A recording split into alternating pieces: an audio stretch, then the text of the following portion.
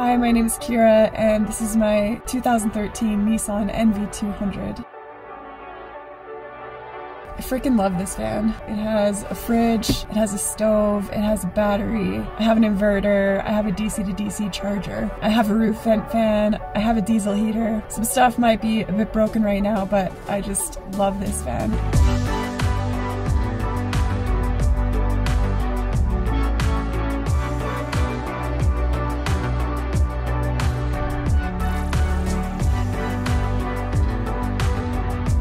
I just want to hang on to it forever. The longer I've had it, the more of a connection I felt to it. And what's so cool about this van is it's not so different than myself. Recently, I've just been going down this crazy rabbit hole about matter and how we're all connected.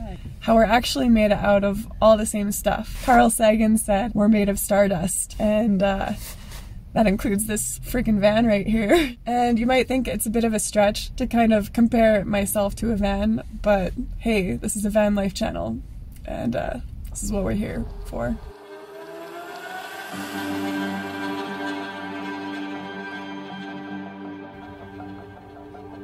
It's sometimes easy to feel small in the big city or out in the mountains.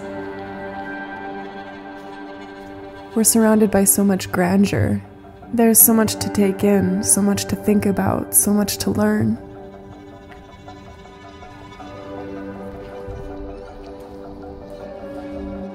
And I know that everything out here, the rocks, the trees, the stars, the sun, they're all made out of the same ingredients.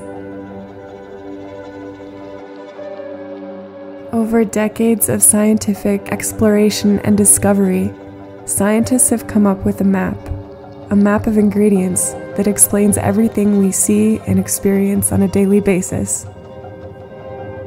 This map is called the Standard Model of Particle Physics.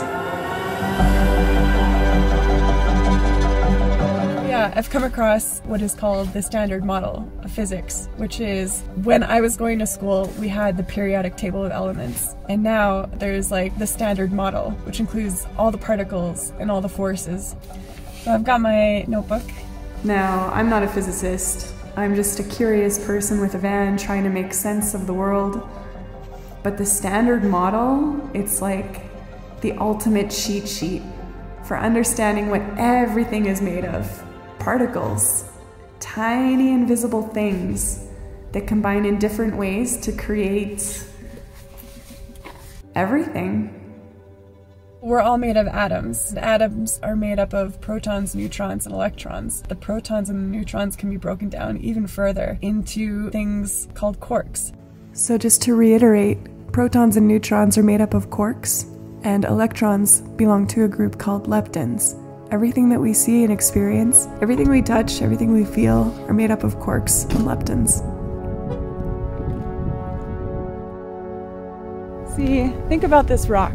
It's solid, it's heavy, it's real, but at its core, it's mostly empty space. The quarks and electrons are so small that they're like specks of dust in a cathedral. And yet, they're the reason why the rock exists at all. Now, this is where things get wild. Particles can be force carriers, and force carriers are particles that make magnets stick to the metal.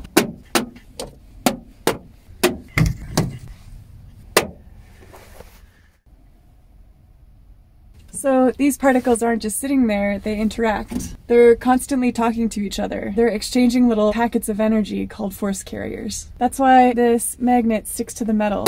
It's all about the conversation between particles. The coolest realization I've had about magnets sticking to metal is the interconnectivity of everything.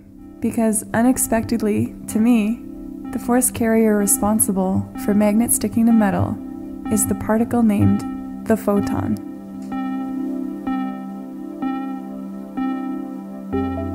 We all know the photon. The photon's responsible for light, but also it's the force carrier for the electromagnetic force, which means light essentially is responsible for making this magnet stick to metal. This blows my mind to think that light is responsible for magnets. I never put that together before. It's blowing my mind. I'm not going to be able to sleep tonight. And here's the thing. The Standard Model doesn't explain everything. Like, Why is there dark matter? Why is there more matter than antimatter in the universe? We don't really understand. And that's okay, because science isn't about having all the answers, it's about asking the right questions. Why haven't we been able to find a force carrier particle for gravity? Especially since gravity is the most relatable force we can experience. We've found force carriers for the electromagnetic force, the strong force, the weak force. We've even found the Higgs boson, which is responsible for the mass of the particles in the Standard Model. But the graviton? Maybe we'll never find it. Or maybe we will. And maybe we'll be one step closer to understanding the theory of everything.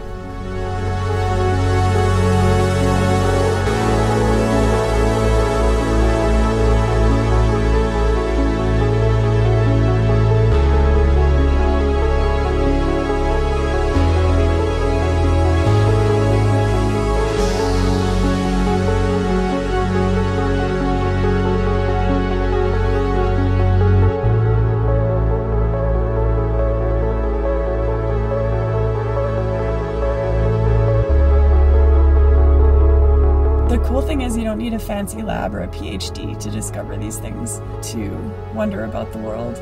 You just need some curiosity. So the next time you look at the world around you, whether it's a mountain, a cup of coffee, or even your own hands, or this van here, just remember there's a whole universe that's just waiting to be explored. You don't have to travel far. There's so much exploration that can be done in your own backyard, even if you're stuck in a wheelchair. Just your own hands are full of science, things to discover. So thanks for listening to me on this video, even though it's a little bit unconventional compared to what I've been doing.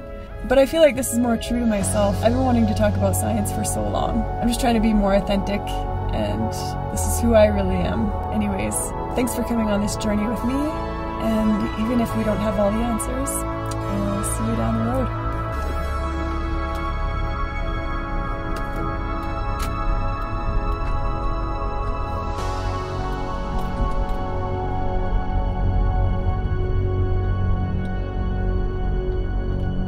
I apologize.